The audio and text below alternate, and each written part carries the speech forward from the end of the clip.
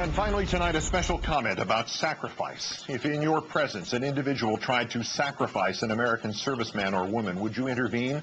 Would you at least protest? What if he had already sacrificed 3,003 of them? What if he had already sacrificed 3,003 of them and was then to announce his intention to sacrifice hundreds, maybe thousands more? This is where we stand tonight with the BBC report of President Bush's, quote, new Iraq strategy, unquote, and his impending speech to the nation, which it quotes a senior American official as saying will be about troop increases and sacrifice. The president has delayed, dawdled, deferred for the months since the release of the Iraq study group. He has seemingly heard out everybody and listened to none of them. If the BBC is right, and we can only pray it is not, he has settled on the only solution all the true experts agree cannot possibly work. More American personnel in Iraq, not as trainers for Iraqi troops, but as part of some flabby, ill-defined plan for sacrifice. Sacrifice. More American servicemen and women will have their lives risked. More American servicemen and women will have their lives ended. More American families will have to bear the unbearable and rationalize the unforgivable. Sacrifice. Sacrifice now, sacrifice tomorrow, sacrifice forever. And more Americans, more even than the two-thirds who already believe we need fewer troops in Iraq and not more, will have to conclude this president does not have any idea what he's doing, and that other Americans will have to die for that reason. It must now be branded as propaganda, for even the president cannot truly feel that very many people still believe him to be competent in this area, let alone the decider. But from our impeccable reporter at the Pentagon, Jim Miklaszewski, tonight comes confirmation of something called surge and accelerate. As many as 20,000 additional troops for political purposes. This in line with what we had previously heard, that this will be proclaimed a short-term measure for the stated purpose of increasing security in and around Baghdad and giving an Iraqi government a chance to establish some kind of order. This is palpable nonsense, Mr. Bush. If this is your intention, if the centerpiece of your announcement next week will be sacrifice, sacrifice your intention, not more American lives.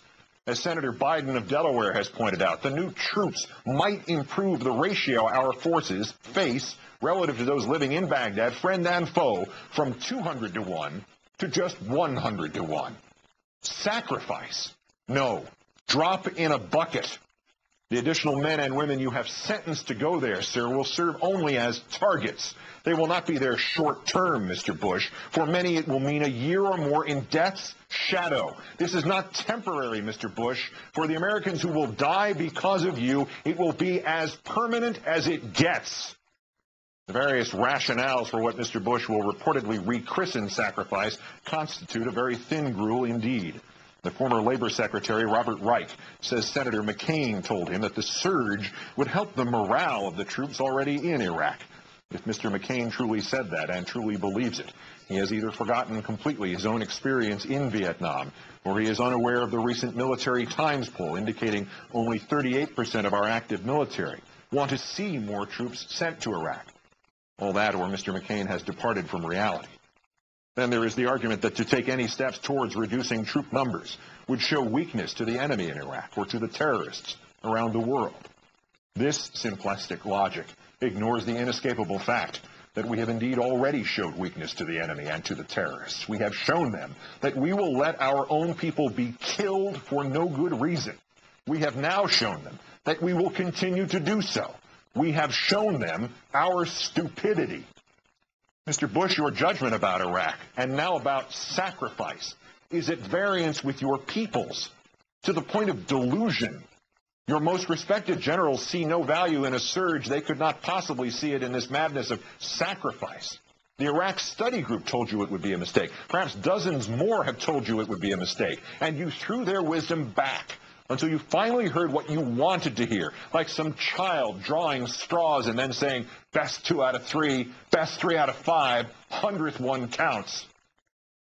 Your citizens, the people for whom you work, have told you they do not want this, and moreover, they do not want you to do this. Yet once again, sir, you have ignored all of us. Mr. Bush, you do not own this country. To those Republicans who have not broken free from the slavery of partisanship, those bonded still to this president and to this administration, and now bonded to this sacrifice, proceed at your own peril. John McCain may still hear the applause of small crowds. He has somehow inured himself to the hypocrisy and the tragedy of a man who considers himself the ultimate realist, now courting the votes of those who support a government that tells visitors to the Grand Canyon that the Grand Canyon was created by the Great Flood, that Mr. McCain is selling himself off to the irrational right, parcel by parcel, like some great landowner facing bankruptcy. Seems to be obvious to everybody but himself, or maybe it is obvious to him and he no longer cares. But to the rest of you in the Republican Party, we need you to speak up right now in defense of your country's most precious assets, the lives of its citizens who are in harm's way. If you do not, you are not serving this nation's interests, nor your own, indeed. Last November should have told you this. The opening of the new Congress tomorrow and Thursday should tell you this again. Next time, those missing Republicans on Capitol Hill will be you. And to the Democrats now yoked to the helm of this sinking ship, you proceed at your own peril as well. President Bush may not be very good at reality, but he and Mr. Cheney and Mr. Rove are still gifted at letting American troops be killed and then turning their deaths to their own political advantage. The equation is simple. The country does not want more troops in Iraq. It wants fewer. Go and make it happen, or go and look for other work. Yet you Democrats must assume that even if you take the most obvious of courses now and you cut off funding for this war, Mr. Bush will ignore you for as long as possible, or will find the money elsewhere, or will spend the money meant to protect the troops and repurpose it to keep as many troops there as long as he can keep them there.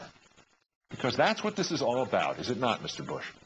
That is what this sacrifice has been for, to continue this senseless war. You have dressed it up in the clothing first of a hunt for weapons of mass destruction, then of liberation, then of regional imperative, then of oil prices, and now in these new terms of sacrifice. It's like a damned game of color forms, isn't it, sir? This senseless, endless war. But it has not been senseless in two ways, at least. It has succeeded, Mr. Bush, has it not, in enabling you to deaden the collective mind of this country to the pointlessness of endless war against the wrong people, in the wrong place, at the wrong time. It has gotten many of us used to the idea, the virtual white noise of conflict far away, of the deaths of young Americans, of vague sacrifice for some fluid cause, too complicated to be interpreted except in the terms of the very important sounding, but ultimately meaningless phrase, the war on terror. And the war in Iraq's second accomplishment, your second accomplishment, sir, is to have taken money out of the pockets of every American, even out of the pockets of the dead soldiers on the battlefield and their families, and to have given that money to the war profiteers. Because if you sell the Army 1,000 Humvees, you can't sell them any more until the first 1,000 have been destroyed, can you? The servicemen and women are ancillary to the equation. This is about the planned obsolescence of ordnance, isn't it, Mr. Bush? And the building of detention centers, and the design of a $125 million courtroom complex at Gitmo, complete with restaurants. At least the war profiteers have made their money, sir. And we here highly resolve that these dead shall not have died in vain. You have insisted, Mr. Bush, that we must not lose in Iraq, that if we don't fight them there, we will fight them here, as if the corollary were somehow that if by fighting them there, we will not have to fight them here. And yet you have remade our country, and not remade it for the good, on the premise that we need to be ready to fight them here anyway and always. In point of fact, even if the civil war in Iraq somehow ended tomorrow, and the risk to Americans there ended with it, we would have already suffered a defeat. Not fatal, not world-changing, but for the lives lost of enduring consequence. But this country has already lost in Iraq, sir. Your policy in Iraq has already had its crushing impact on our safety here. You have already fomented new terrorism and new terrorists. You have already stoked paranoia. You have already pitted Americans one against the other. We will have to live with it. We will have to live with what of the fabric of our nation you have already sacrificed. The only object still admissible in this debate is the quickest and safest exit for our people there. But you, and soon, Mr. Bush, it will be you and you alone, still insist otherwise. And our sons and daughters and fathers and mothers will be sacrificed there tonight, sir, so that you can say you did not lose in Iraq.